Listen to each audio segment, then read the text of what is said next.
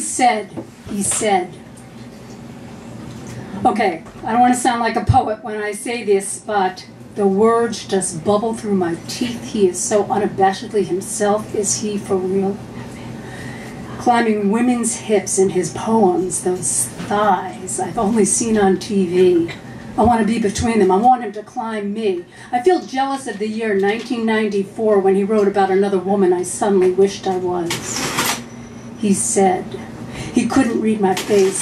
I stared at his lips, not the paintings he led me to. I wanted to look like a movie he'd want to make. He said.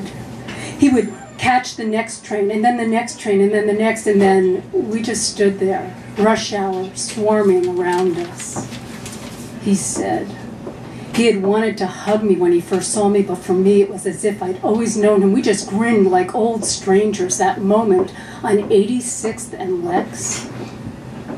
Later, I sit back beaming, a bathrobe tied around my hungry waist, but the wet and the smell and the shock steam up. And when my roommate suddenly leaned forward to hear what clothes he wore, I slammed my legs shut to hide sudden wildness with my hands. But I couldn't stop.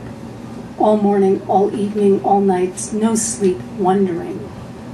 The first kiss, the first kiss, the first kiss. Thanks. Woo!